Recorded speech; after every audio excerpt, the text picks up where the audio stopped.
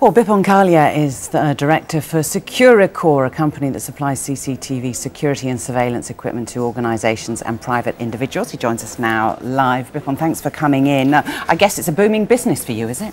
It is. At the moment, the use of CCTV is spreading not only throughout the UK but throughout the rest of the world.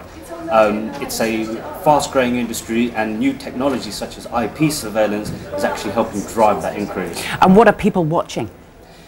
Generally, people are watching different things, from home users watching their home as to who's visiting or preventing any vandalism, to shopkeepers trying to prevent shoplifting, to councils that are actually trying to help keep the streets more safer.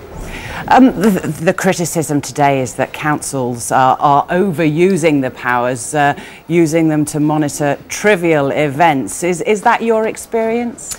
It is to a degree, but I must side with the councils, because as a society we are failing to actually deal with crime, littering and fouling on our streets. So the council find themselves in a difficult position. Do they spend more money to put more policing on the road to combat these problems, which in turn will increase our taxes, or do they use CCTV surveillance cameras to help not only identify but to deter and detect these problems? Conversely though, many people have a problem with being watched. You must understand that.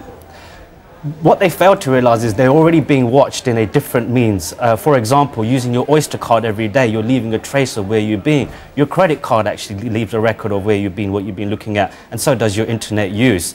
Being watched really is just not only helping you, but actually helping you feel safe at the end of the day. But when there are things happening like being watched, being prosecuted then for dog fouling or littering the streets, does it not make people paranoid? I mean, do you have CCTV watching your house? I do.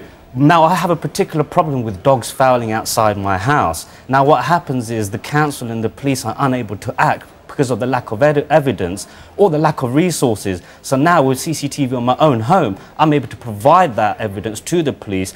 But I would actually beforehand approach the perpetrator and actually discuss the matter with them. Does it not just make us even more suspicious as a society, watching each other? Unfortunately, it does, but surveillance is inevitable. Like I said, as a society, we have failed in our responsibility to keep a safe society, to stop antisocial behaviour on the road, to stop littering, to stop fouling. Because these problems haven't been addressed by society, the council have no choice but to take up this fight. The bottom line of the argument that we're hearing today is that these surveillance powers were put in place post 9/11, post July the 7th, that they were to watch serious criminals, terror suspects and people like that.